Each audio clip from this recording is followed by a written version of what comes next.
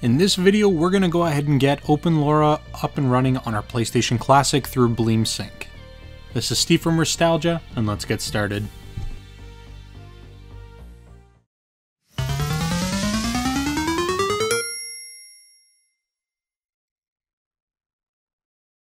Alright, so as I mentioned, we are going to go ahead and get OpenLara up and running on our PlayStation Classic, and if you're not familiar with it, it is a software version of Tomb Raider that runs on either PC, PS1, whatever it happens to be, but it allows you to play two-player co-op, and as well as that, you can actually play Tomb Raider in first-person shooter mode. So that is actually really cool. I'm not going to waste your time talking about it too much. What we're going to go ahead and do is we're going to jump right on into it.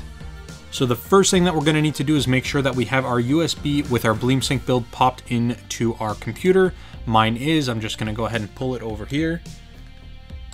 So as you guys can see, I've got my BleemSync USB loaded up onto my computer. I do want to make note this is specifically for BleemSync 1.2. If you are running version 1.1 or anything previous to that, you are going to want to update to the latest version, as well as make sure that you are on the latest kernel.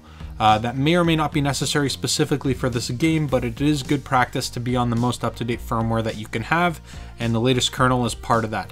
I will leave links in the description down below for you guys to follow on how to get updated to 1.2 if you need it. So the next thing that we're going to need is the OpenLara folders. So I actually have access to this as a pre-release or as a release candidate. This is not up in public just yet, but at the time of the video releasing it will be. So as always, I will leave links in the description down below for you guys to download this file. We're going to go ahead and right click on this file, and we're going to extract it to its own folder. I've got that right over here now. We're going to double click on this folder and we're going to take a look inside. As you can see, we have an OpenLara folder, and then within that we're going to have a launcher, and we're going to have some PNG images as well as a README. The README is going to give you instruction. You can choose to open that up in any text formatted software, whether that be Notepad++, Notepad, whatever it happens to be. I'm just going to show you guys the easiest way to get this up and running, so you guys can go ahead and skip reading that if you want. We're going to go back to the root of our folder here, and what we're going to do is we're actually going to want to copy this over to our BleemSync build. So what we need to do is navigate to BleemSync on our USB. Then we're going to go into the ETC folder. Then we're going to go into BleemSync again. Then we're going to go into SUP.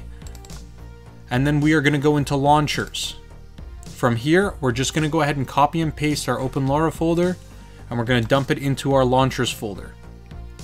So now we've got the OpenLara launcher. It should populate on our BleemSync UI carousel. But we're going to still need to get access to the actual data files and audio files of the Tomb Raider game in order to get the game to run properly. So this is relatively easy. What you can do is do a few things. If you've got a bin file for the Tomb Raider PS1 game, that will work. Additionally, if you have the actual disc for the game, which hopefully you do if you've got a backup of it, you can pop that into your computer and you can get that loaded up. What you're going to need is an application called JPSX Deck. Now this application is going to be able to allow us to open up our bin file for Tomb Raider and locate our data, video, and audio files to extract. So what we're going to go ahead and do is I'm going to open up my directory where I've got all of my ROMs.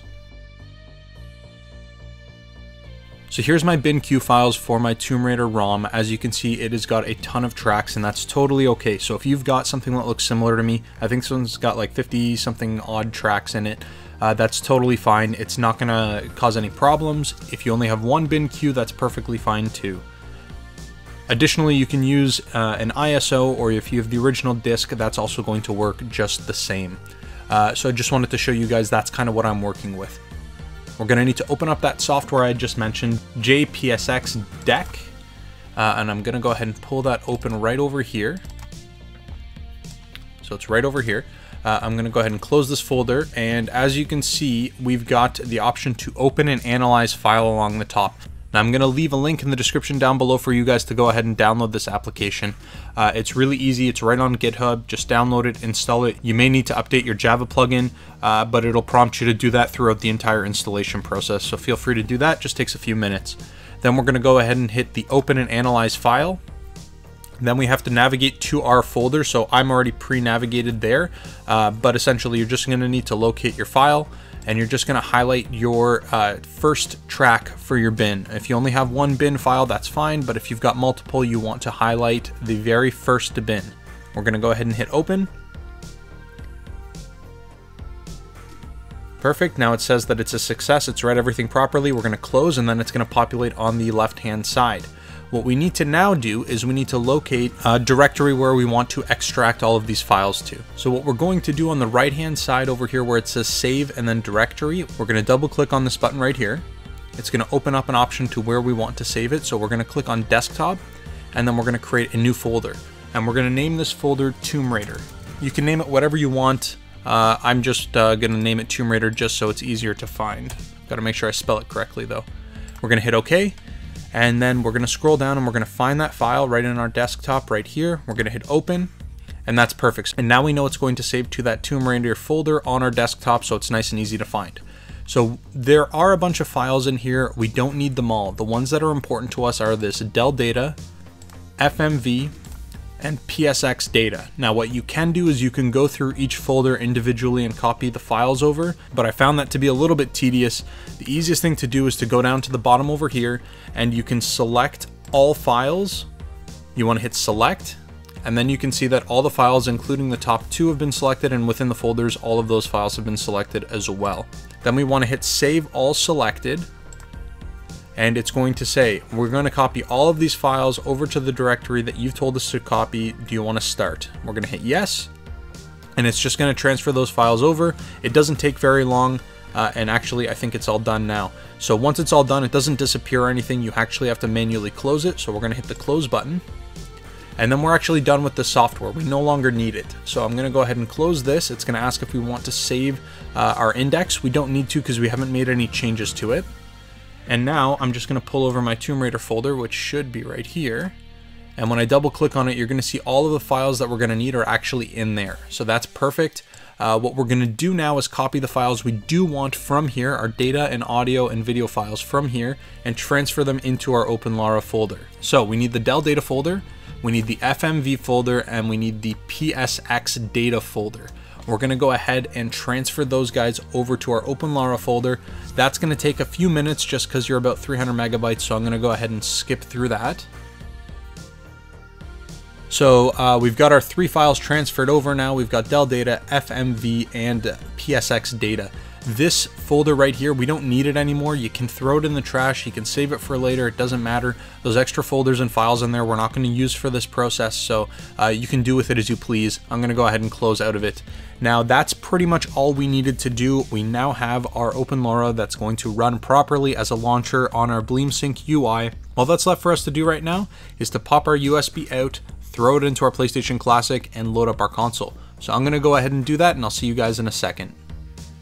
Alright guys, so here we are on our boot menu. The first thing that we need to do is just hop right on over to our BleemSync UI, and we're going to enter into that.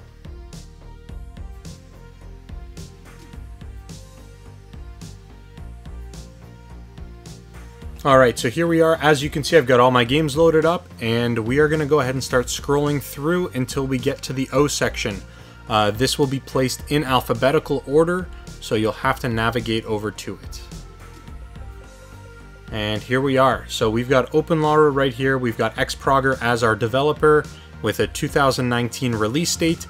Now it says that it's one player, but it is not. This is a multiplayer Tomb Raider game, and it's actually really cool. You can play 2-player co-op.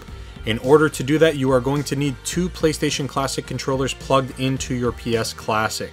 Now, I'm just using the stock controllers that came with the console, and of course I've got an OTG adapter in the back, so that way I've got my networking up and running, and my BleemSync build running out of the back port of my PlayStation Classic. Now, I do want to mention this game currently is only supported with the PS Classic controllers. If you're using a PS4 controller, this is not going to work. You are going to end up not being able to navigate the menus properly. So, without further ado, let's go ahead and get this thing up and running, and I'm going to show you guys just a couple of the features.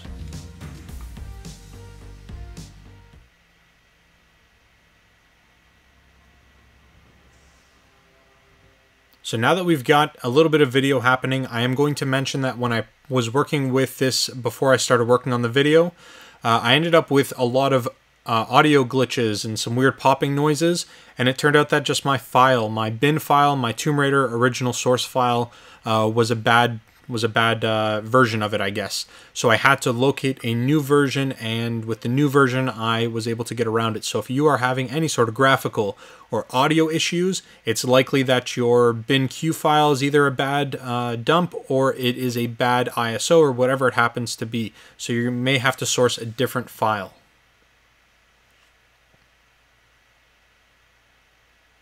We're just going to go ahead and skip through this and right into our main menu. So as you can see, we've got our menu here. We're going to hop into the passport here, and I'm just going to jump straight into a new game. I'm going to go ahead and skip the cutscenes. And here we are. So as you can see, we are playing Tomb Raider. The first thing that I'm going to make note of is that you can actually play, as I mentioned, in first-person shooter mode. What you need to do is you need to hold the L1 button and press the X key. And now, as you can see, I'm in first-person mode. So I can actually grab my guns, I can shoot things, and I can play this way if I want to. I'm not a huge fan of first-person shooter mode, so I'm going to go ahead and back out. All you have to do is, again, hold the L1 button and press the X key, and you are back out. Probably the most fun thing about this game, though, is that you can actually play two-player co-op. Really simple to do. All you need to do is make sure both controllers are plugged into your PlayStation Classic, and on the second controller, you need to press the start button. So, and there we go. As you can see now, I've got two different Lara Crofts on screen, and I'm trying to control both at the same time, but it's kind of hard because I only have one hand on each of the D-pads. But this is 100% playable. Each of you guys has your own life. And it is full on a two-player co-op where you guys can each do your own thing and play through the level completely on your own. You don't have to stay within each other's visibility on the screen. To back out of it, all you need to do is press the start button again on either controller and you will reset back into first player mode. So that's pretty much it, guys. I'm going to go ahead and let you guys goof around and play around with this, get this thing loaded up and have some fun. This is an awesome little mod that we've got for the PlayStation Classic, and it's completely refreshing to be able to play this game in a completely new way with a buddy next to you or doing anything like that if you like playing first-person shooter mode. That's all I've got for you for this video. Thank you so very much for watching. Be sure to sub to the channel, give the video a thumbs up, and I'll talk to you guys again later.